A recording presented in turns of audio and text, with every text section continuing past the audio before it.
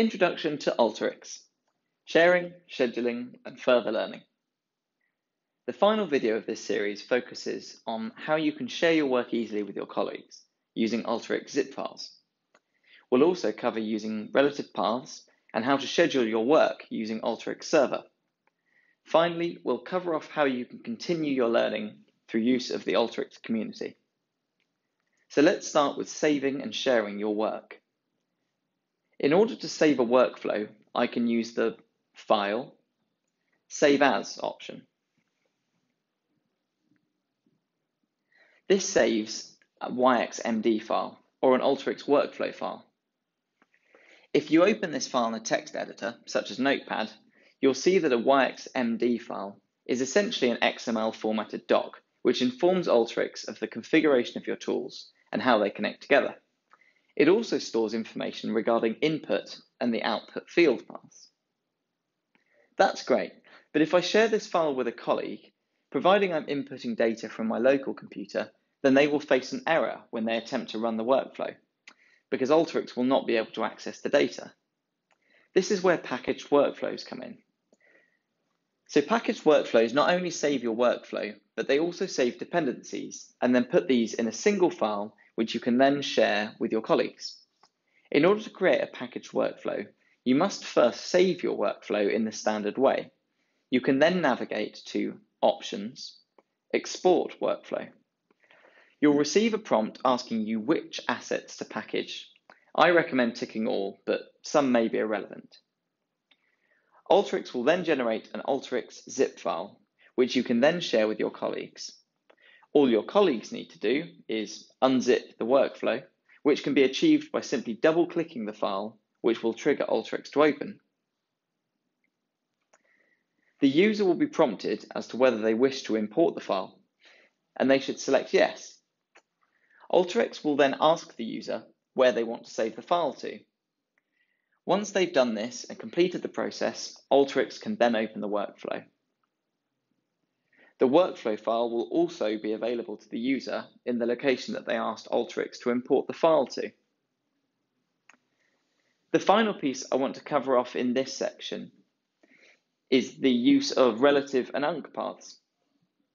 These are useful if sharing work, but especially if the users are working on a system with exactly the same folder structure, such as a shared drive.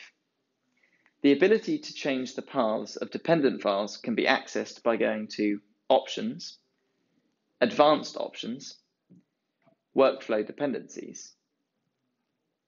I'd advise doing some further reading on how workflow dependencies are important and how to use the Workflow Dependencies utility. This reading can be found using Alteryx Community. So now we're at a point where you probably see some good use cases for Alteryx. But now you actually just want to understand how to schedule the workflows to run. And scheduling requires either Alteryx Scheduler or Alteryx Server licenses. In this instance, I'll show you how to schedule workflows using Alteryx Server. So firstly, let's take an example workflow that I've built locally on my machine. This workflow connects to a database which contains detailed information about who users in our company are following on Twitter, with the idea of identifying gaps in our social network. The workflow generates and sends an email to each individual within the company, listing the Twitter handles of people they are not following. The underlying database that drives this report is refreshed weekly. So therefore, we want to schedule this workflow to run every Tuesday at 9:50 a.m. So first things first, we need to save our workflow to the Alteryx server. I can do this by going to File, Save As, and then selecting my company's gallery from the list. If you do not have your company's gallery, you can use the Add Gallery option and enter the appropriate login credentials there. A prompt will appear asking for me to detail a name for the workflow. I also have the ability to add a comment to the workflow. And finally, I have the ability to manage assets in the same way I do as when exporting an Alteryx zip file. Upon hitting save, Alteryx will validate your workflow before completing the upload. If the validation process fails, it's important to understand the error and ultimately debug the workflow accordingly. Alteryx will also give you the option to view in browser. So if we select this option, this will then take me to the Alteryx gallery where I can now schedule my workflow. And this can be achieved by selecting the Schedule button. At this point, you will set the parameters for your schedule.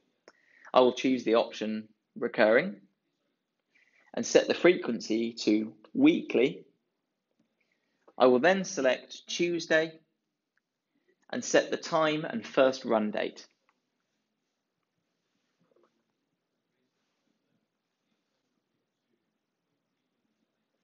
I can then hit Done.